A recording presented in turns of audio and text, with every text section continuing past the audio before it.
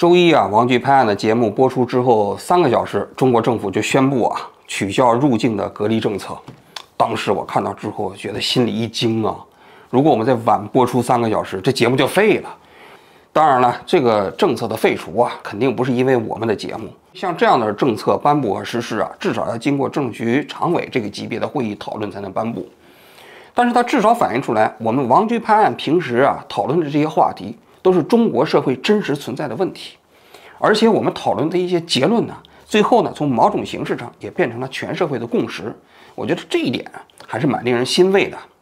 不管怎么说啊，祝愿全世界啊各地的这种海外游子啊，在此时此刻回到中国啊，再也不需要隔离了。他们或是准备回国看望自己病榻前的亲人，或者是准备在春节的时候啊跟自己的亲人团聚。总而言之吧，不需要继续隔离，总是一件好事儿。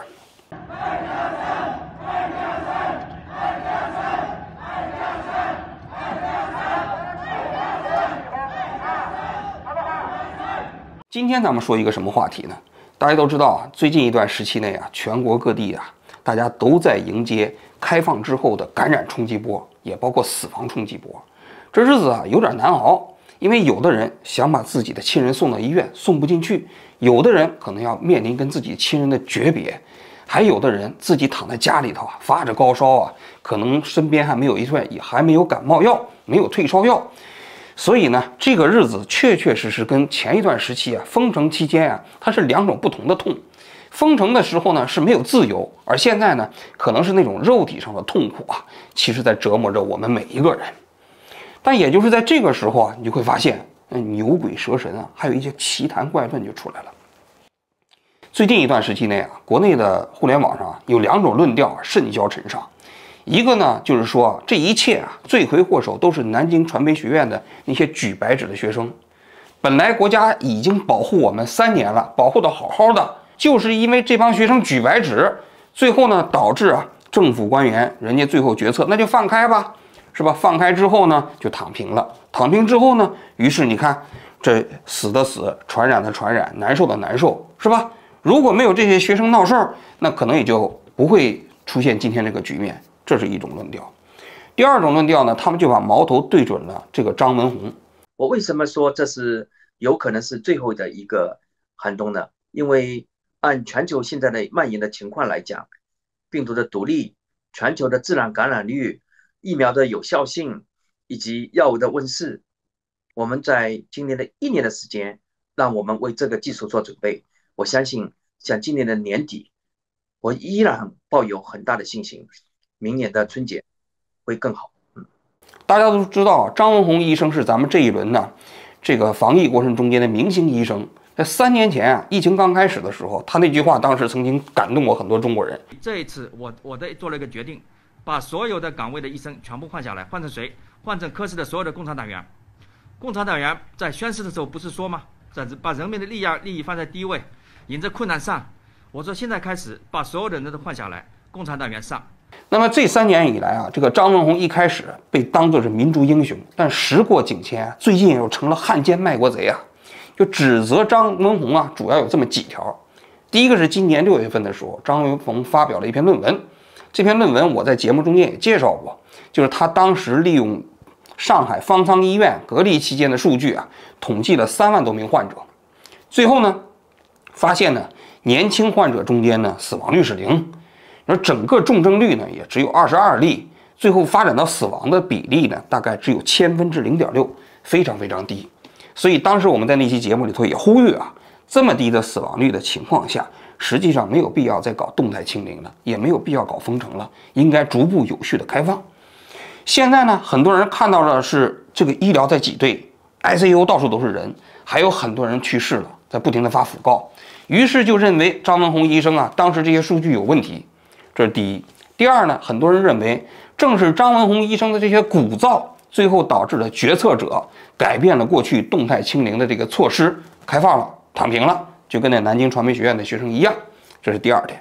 第3点，就说这个张文宏医生啊，给辉瑞卖药，是吧？大家都知道这个著名的五毛司马南，在这2天在网上上蹿下跳啊，他就开始阴阳怪气的那种不阴不阳的在说这个张文宏医生啊，实际上是在给辉瑞这个带药。啥新冠呀？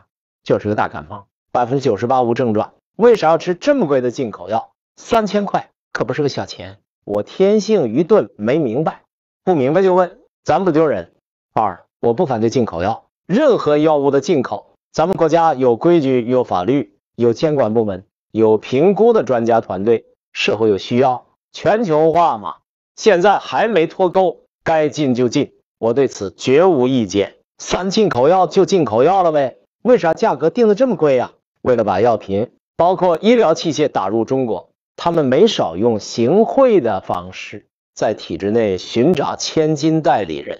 司马南的这套操作手法跟他当时搞那个联想的时候手段一模一样，基本上就通过抹黑造谣的方式有流量嘛，然后他自己呢就会赚得盆满钵满。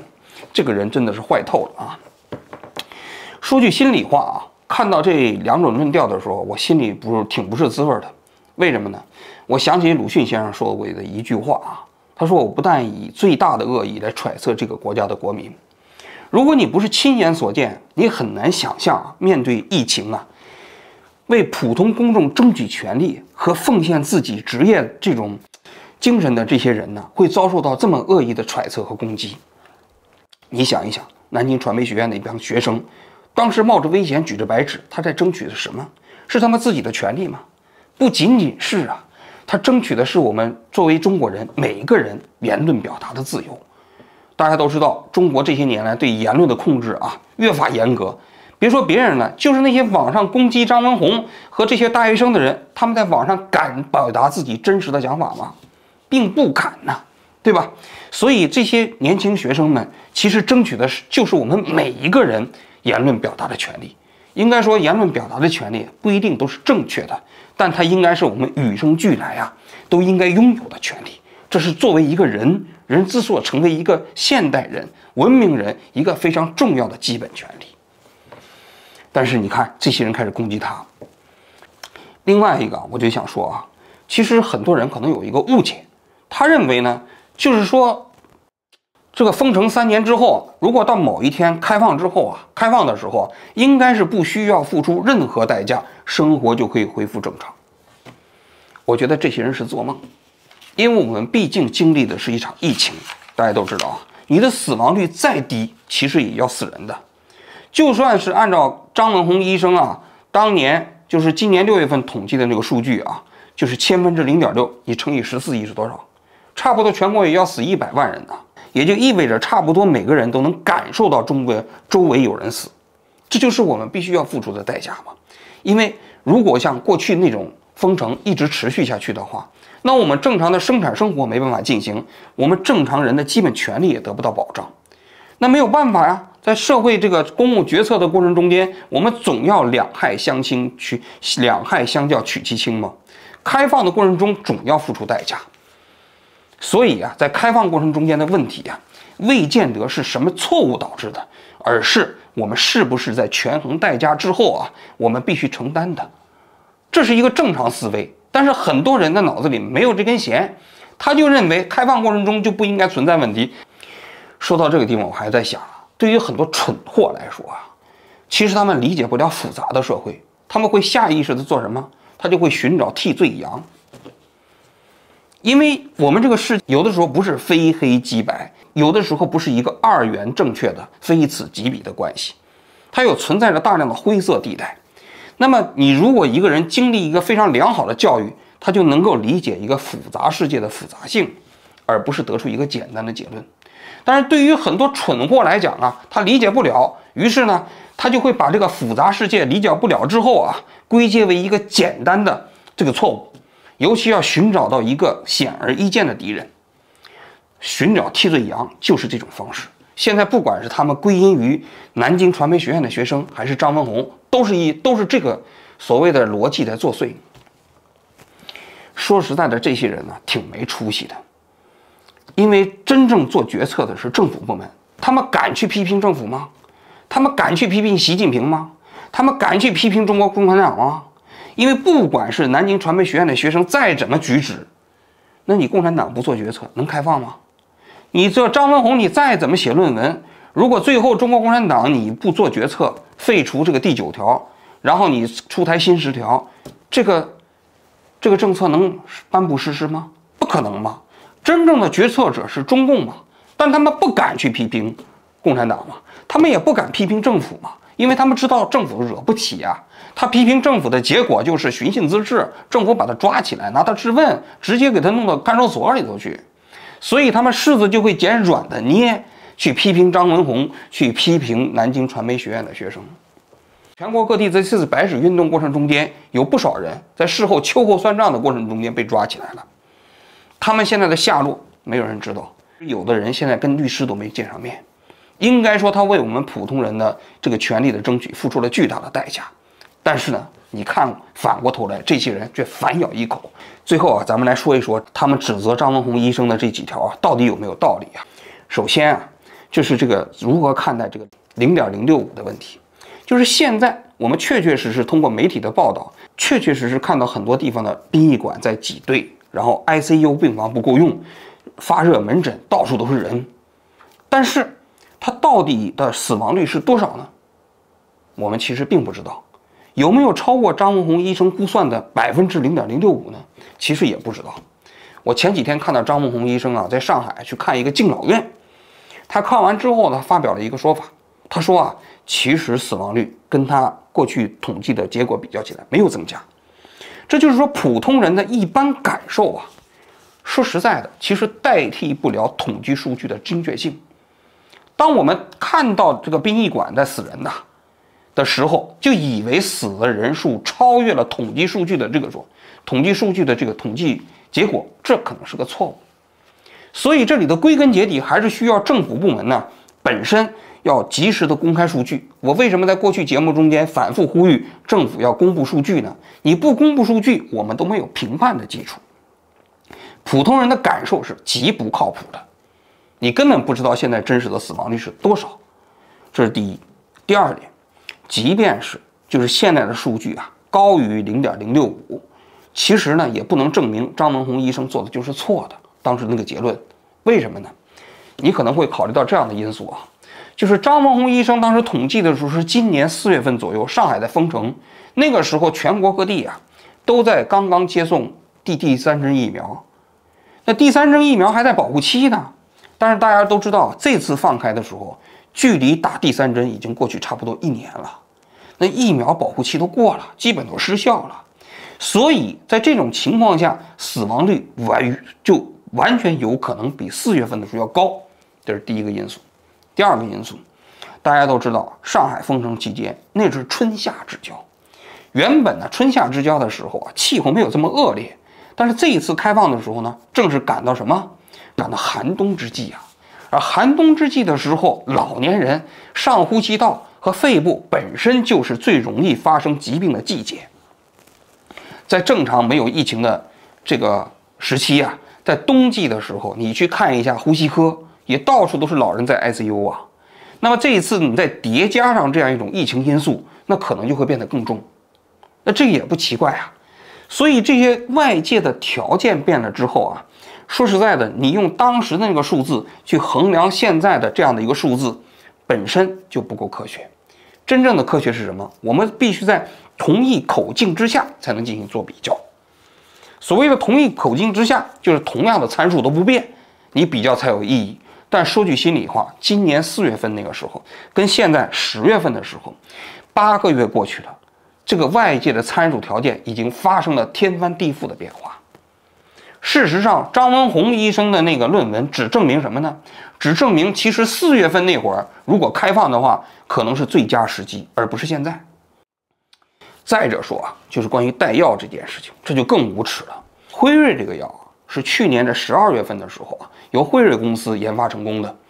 咱们这次整个人类在面对这个疫情的时候啊，一开始是真的没有什么药，大家都开始病急乱投医，然后有的人开始用激素，是吧？有的人开始用那个过去的氯喹，是吧？然后后来呢，这个美国开始发明了一些抗体类的药物。这抗体类的药物有效是有效，当时川普实际上都注射的这个中和抗体嘛，但它有一个缺点，第一呢，就是生产的这个怎么说呢？生产效率非常低，就是你加工环节非常复杂嘛。第二呢，价格非常昂贵，所以中和抗体实际上很难成为救助新冠疫情过程中间的主体药物。后来辉瑞公司呢就发明了小分子药物，这种小分子药物呢，它是用2种药物合在一起共同搞成的，它主要是阻断这个病毒的复制。它这个搞出来之后立刻就成为了全世界非常重要的这个抗击新冠疫情的最重要的药物。所以美国呢，在第一时间，大概是在去年的12月11号就通过了辉瑞这个药物的上市申请。紧接着16号，以色列就通过了，31号英国就通过了，欧洲整个的药监局也在去年的12月份左右呢，12月下旬呢也是全部通过了。日本相对保守一点，日本是今年的2月10号通过的。中国这个药物呢是2月11号批准上市的这个批准上市的程序都是紧急程序。所谓紧急程序是什么意思呢？就是没有在中国做临床试验。大家都知道中国是要求你别的国家的药物在你那地方合法上市了，但是你要在中国上市的话，必须在中国重新做临床实验。因为可能是考虑到一些人种的差异吧，你美国可能都是以白人为主，但是在中国呢，黄种人有的时候可能会略有一点点差异所以所有的国外的药物在中国要想上市，都必须在中国重新做临床。但是这款药物当时中国并没有要求重新做临床，而是紧急就批准了。为什么？急治疗新冠没有有效药物大家可以看一下中国的新冠防治那个第8版手册里面，那些药物说实在的，当时都是病急乱投医，什么干扰素然后这个氯喹这些药物后来都证明是一点用都没有。所以当辉瑞的这个药物进入到中国之后，在今年的3月15号就立刻被列入到了新冠防治的这个救治指南里面去了。这是3月15号的事情。3月16号，全国的所有的传染病的科室主任在会上50多个人就召开了一次会议讨论。张文宏也参加了这次会议。这次会议与会的专家达成了一个最基本的共识，就是这第9版中间有一个非常重要的特征，就是把第8版中间那些没有用的药物基本全剔除了，增加了什么？增加了有效的药物。这个有效的药物是什么？就是以辉瑞的这款药物为代表的现代的这种小分子的药物。但说句实话中国其实对辉瑞这个药物使用的还是比较谨慎的。美国当时美国联邦政府直接从辉瑞呢买了1000万剂日本呢直接买了200万剂而中国进口了多少呢？2万剂。你想一想，中国的人口规模是日本的10倍。如果我们按照日本相同的采购规模的话，我们应该采购2000万剂，但是中国呢，只采购了日本这个采购规模的1/1000。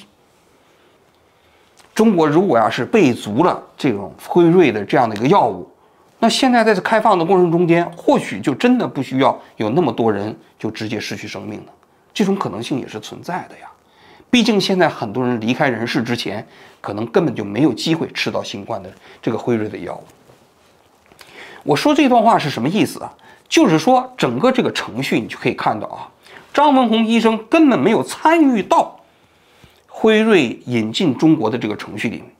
如果要是他在华山医院做了临床实验，张文宏医生给他出了临床实验的报告，那你可以说他是辉瑞这个药物的代言人，你还可以说是捕风捉影。但是现在他其实任何临床实验都没做，就被中国的药监局批准了。张文宏医生有什么条件去参与这个过程呢？更何况卖药也不是张文宏医生去卖而且总体规模这么小，我刚才讲了，一共中国就进口了2万剂，这么小规模的一个药物怎么可能轮得上张文宏医生去卖呢？所以我就说这种抹黑污蔑我觉得真的是丧良心节目的最后我想回答一下那些人面对张文宏医生的诘问就是张文宏医生究竟该当何罪？我在想在历史上总有那么一种人，他们在面对选择的时候，面对需要他们付出的时候，他们从来不会想到自己获得什么回报，甚至他们帮助的人反过头来还会以怨报德，但他们不在乎，因为他们在冲出来的时候，他们在挺身而出的时候，他们在奋不顾身的时候，从来就没有想到自己能够获得什么。他们想到的是他们对历史的责任，对这个国家的责任。我们中华民族啊，虽然说在历史上经历了一次一次的苦难，之所以还有一些希望，就是因为我们每一次在历史关头总会有这样的人。我个人觉得张文宏就是这样的人。你说他有罪吗？他真的有罪，他的罪就是对历史的责任。他觉得这种责任对于他来说，他责无旁贷。